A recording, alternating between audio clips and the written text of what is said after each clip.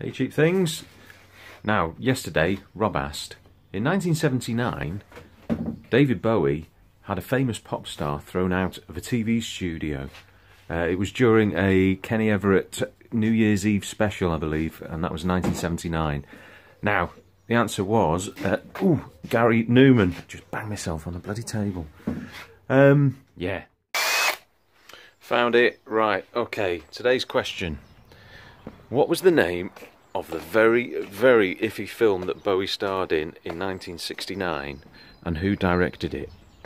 What was the name of the very, very iffy film that Bowie was in 1969, and who directed that film? Answer tomorrow.